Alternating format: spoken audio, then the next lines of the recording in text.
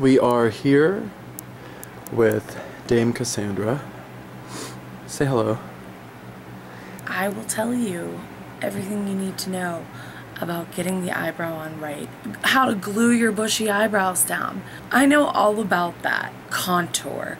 All about that because I don't know if you know this, but I have 4+ years of drag queen experience. This is an everyday brow. So I'm going to give the dame a topic of realness, and she is going to draw a corresponding eyebrow. Are you ready? I am ready. All right, your first topic of realness is Renaissance realness. I'm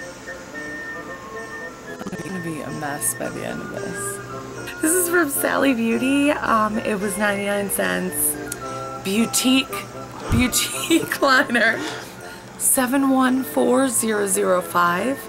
It weighs about 1.28 grams. Wow, that's really heavy for I feel as though they didn't quite have the technology, the beauty technology yet, to know about plucking or shaving your eyebrows off or drawing them on. So I'm imagining them to be a little bit bushy. A tough shot there. The first thing you want to do with your Renaissance brow is you want to make it really unkempt. Just fucking do like crazy little hair marks. They didn't give a shit in the Renaissance. They're really dramatic. It also gives you like a crown of thorns kind of thing. It's kind of a don't give a fuck attitude. The Renaissance people, they don't care. Nobody really does about the Renaissance. Some of you may be thinking like,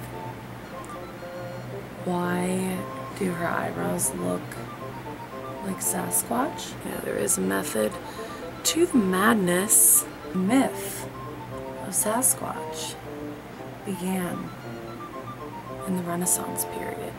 It's kind of a little uneven. I mean, what are you gonna do? You can't always be perfect. Get like little hairs randomly on parts of my face. And you want to draw those on too because that really shows like the Renaissance like flavor. You know, a couple chin hairs, a little soul patch. And this is the Renaissance look. Good look.